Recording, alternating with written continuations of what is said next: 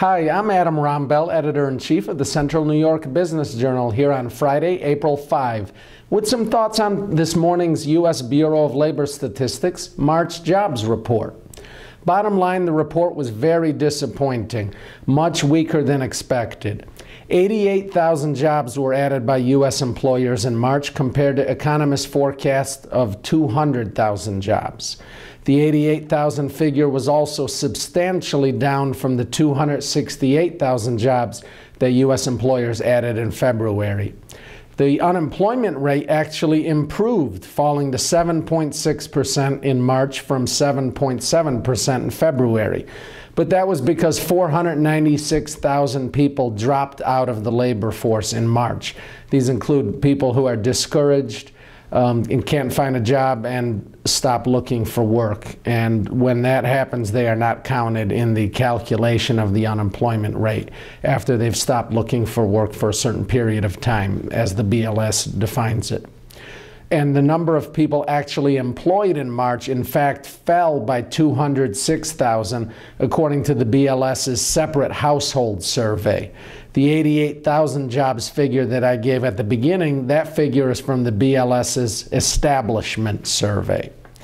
The already historically low labor force participation rate fell to a 34-year low of 63.3% from 63.5% in February.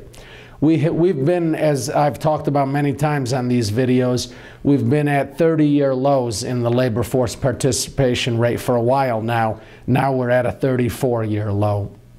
Factoring in population growth, the number of people not in the labor force in March jumped by 663,000 to a record 90 million Americans. Again, that's people not working and not looking for work.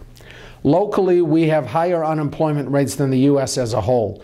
9.4% in the Syracuse area, 9.8% in Utica, Rome, and 9.8% in Binghamton, according to the latest data on February, issued this week by the New York Labor Department. So again, compare those numbers to the 7.6% for the nation.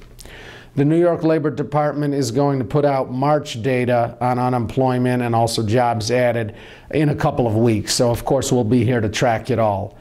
So back to the national BLS report, just to do a quick recap. Again, 88,000 jobs added in March, far below the 200,000 consensus forecast of economists, and lots of bad numbers in terms of labor force participation, the size of the labor force, and the number of people not in the labor force. So there's really no way to gloss this over. This March BLS report was a terrible jobs report. Once again, I'm Adam Rombell, Editor-in-Chief of the Central New York Business Journal.